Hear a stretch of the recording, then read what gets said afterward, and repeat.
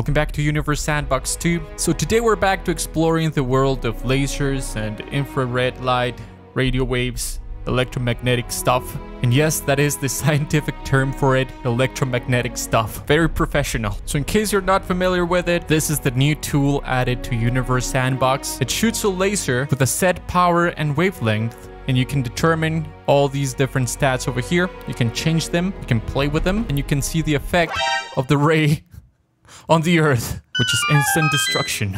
I didn't think that would happen. Is that Earth right there? I accidentally destroyed life as we know it. That is the power of this game. That's like a monumental fuck up right there. All right, we're back. Nothing happened. You saw nothing. So the laser that just destroyed Earth in a matter of seconds has a radius of 1 meter, so about an arm's length, and a power of 3 pentawatts, with a wavelength of 600 nanometers. So 600 nanometers is higher than ultraviolet light. So this is essentially an ultraviolet laser with a length of 1 meter. So I'm just gonna hit Japan straight off the bat, okay? I'm gonna find Akihabara and destroy the anime titties right here in a matter of seconds. We are at a time scale of 1 second per second. So this is real time. This is as real as it gets. Let's see what happens. That's the laser. We are at a 1-to-1 time scale. So I'm guessing the temperature should be, yep, it's like 8 billion degrees already. The mass is decreasing rapidly. It's like 74 moons. Let's go to Earth's. So it's now only 0.8 times the size of the Earth. It starts at 1. So it's losing mass. I'm guessing it's turning into energy. The surface temperature, it's 87,000 degrees. And the maximum temperature possible is like, I can't even tell what this is. It's like 282 million degrees. Now that's the Earth, just a speck in the middle of nothing. Let's go to Mars. Can I hit it from here? I wonder if I can. Don't mind me, I'm just playing laser tag from up here. Now, Mars is very similar to Earth. I think it only has a fraction of its mass and gravity. I want to decrease this a little bit. I want to see, I think the problem is the power. So let's go with something less extreme. Let's just go to kilowatts.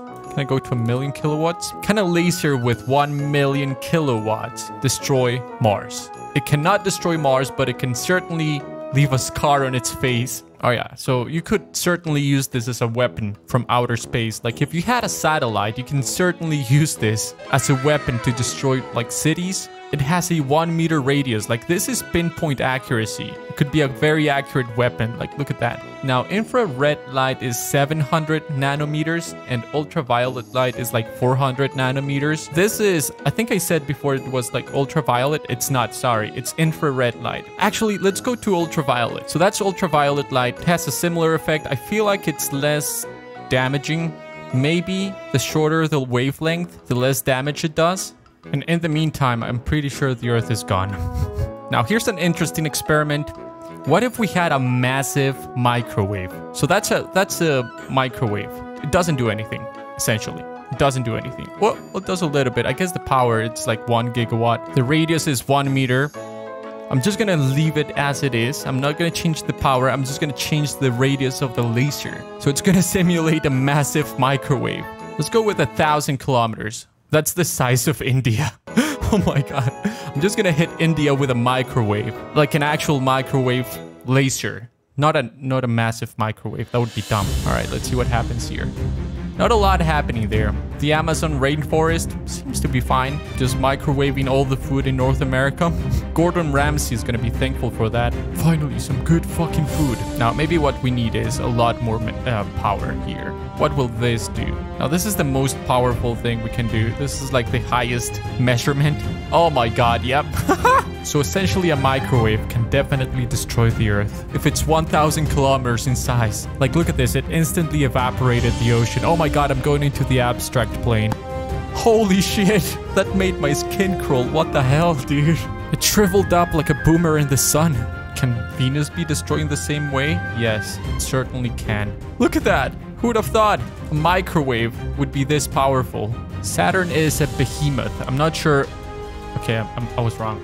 I was gonna say I'm not sure if I can do this, if I can destroy Saturn with a microwave, but I certainly can. Now the real question is, can it destroy the whole solar system? Now here we have the whole solar system aligned.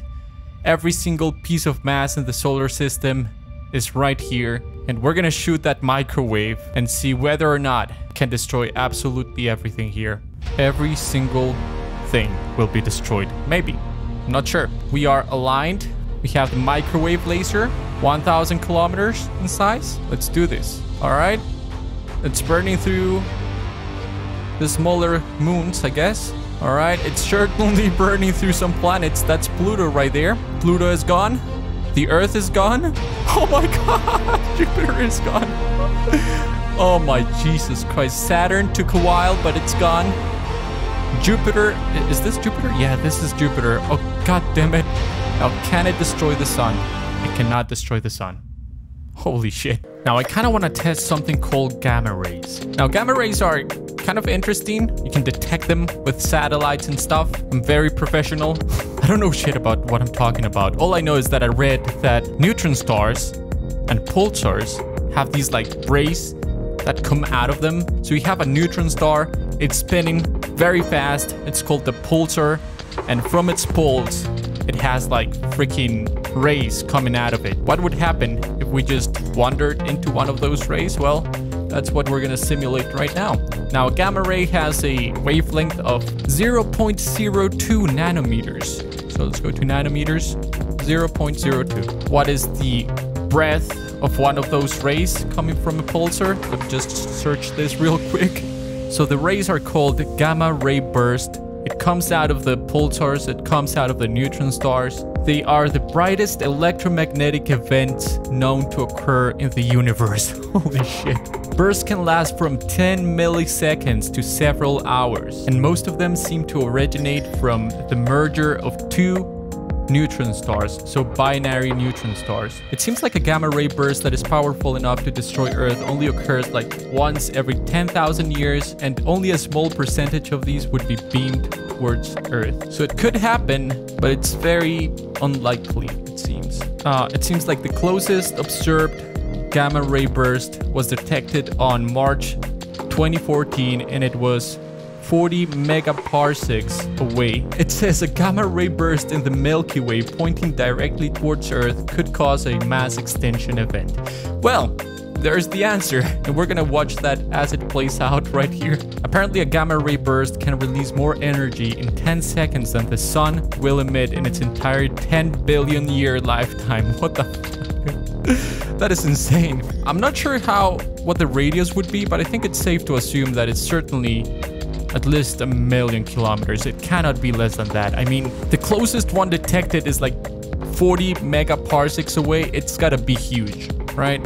So let's go with 10 million kilometers. It's just dumb. We have the wavelength, it's correct. We have the power. We have the radius of a gamma ray burst. Well, it seems like not even this game can simulate something that big. Every time I go like 10,000 kilometers, oh, it does work. Look at that. Oh, it does work. 10,000 kilometers does work. Now, hold on. What if I add another zero here? Sometimes it breaks for some reason. Oh my God, it does work. I think we have everything correct. I think the radius would be a lot more than 1,000,000 kilometers. 1, 2, 3, 1, 2, 3. That's 1,000,000 kilometers right there. Does it work? Yes, it does. 1,000,000 kilometers. Maybe even a light year in size, in radius. 1 light year, can we do that? Holy shit! This makes no sense. That makes no sense. Oh my God. Now, what if I just do this? Will this destroy every single planet in its way? Will it destroy the sun? I don't think the game knows how to render this even. It's not destroying Uranus for some reason. I don't know if that tells us something about the ray or about you.